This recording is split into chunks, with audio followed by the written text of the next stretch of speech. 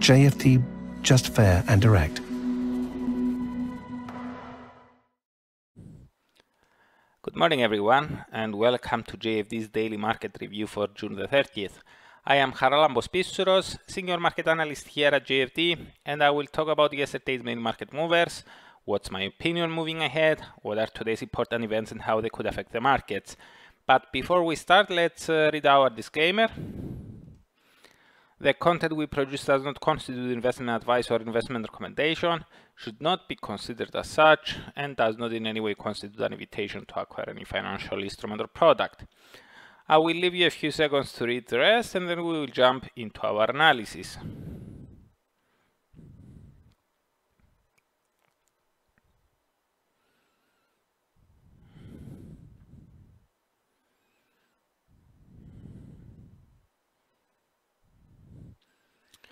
Okay, the US dollar continued trading higher against all but one of the other major currencies. It gained the most ground versus NZD, CAD and AUD in that order, while it lost some ground only versus the Japanese yen. The strengthening of the US dollar and the Japanese yen combined with the weakening of the risk-linked Aussie, Kiwi and Loonie suggests that markets continue trading in a risk-off fashion yesterday and today in Asia. However, looking at the performance of major global stock indices, we see that this was not the case. European shares were a sea of green, with only Spain's IBEX 35 closing nearly unchanged. In the US, both the Dow Jones and the S&P 500 finished fractionally above their openings, but this was after the S&P 500 hit a fresh record high. A fresh record was hit by Nasdaq as well, which gained 0.19% during Wall Street's activity. As for today in Asia, sentiment was softer, although China's Shanghai Composite and South Korea's KOSPI inched up. Japan's Nikkei 225 and Hong Kong's Hang Seng traded lower.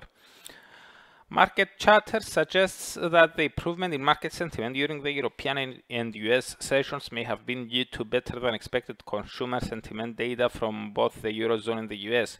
That may be the case, but with the US employment report ahead of us, we prefer to stick to our cautious stance, even as some equity indices continue to march to record highs. A strong employment report on Friday may add credence to the view that the world's largest economy is growing at a fast pace, but accelerating wages may also mean that inflation could surge more and may, after all, not be transitory.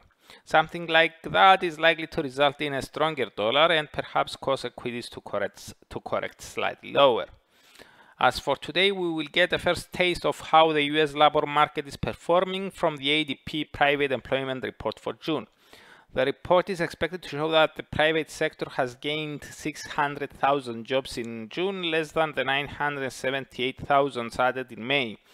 This could raise some speculation that the NFPs due out on Friday may come near their own forecast of 675K.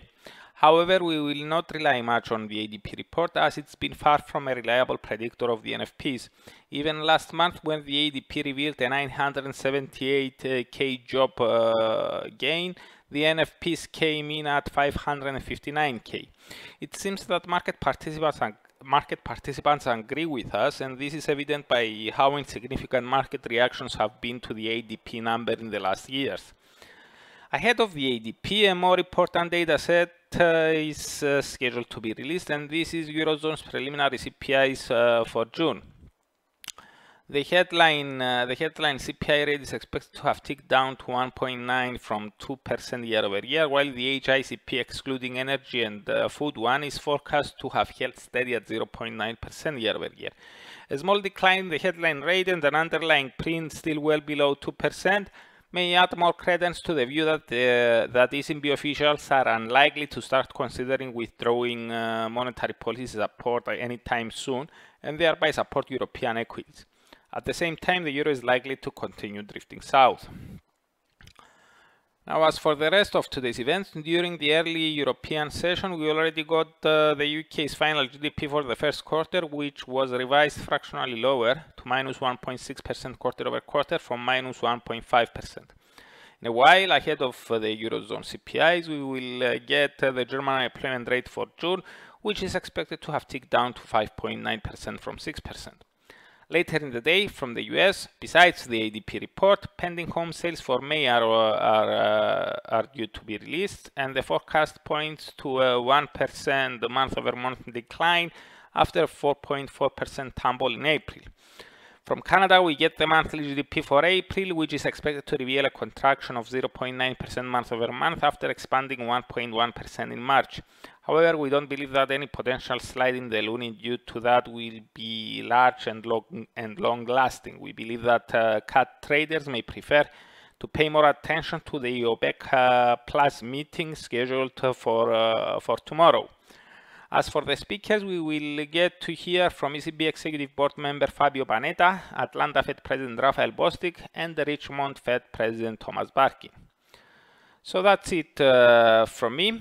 Thank you very much for watching and listening. For those who are interested in learning about the main events of the week much earlier, you can subscribe to the Weekly Market Outlook webinar, which I'm hosting every Monday at 7 o'clock AM GMT. You can find the link in the description below. So goodbye, have a great day, and I'm looking forward to seeing you here again tomorrow.